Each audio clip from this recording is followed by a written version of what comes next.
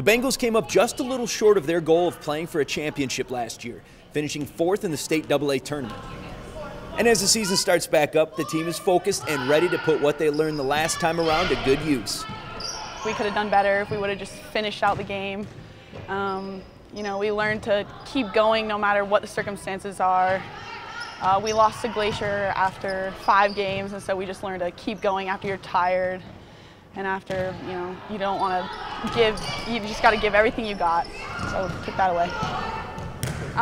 Just that you need to know how to finish and trust each other, because it was defeating losing all those seniors, and we need to be able to pull together and come through for each other and make something happen for our 3 seniors.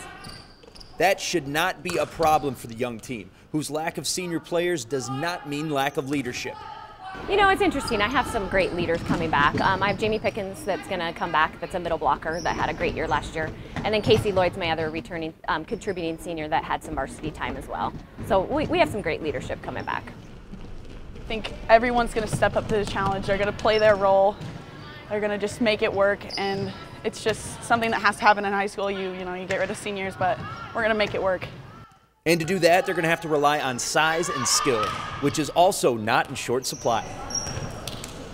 You know, we're big at the net. I got some big, strong blockers and some big hitters, so we're excited about the height that are at the net.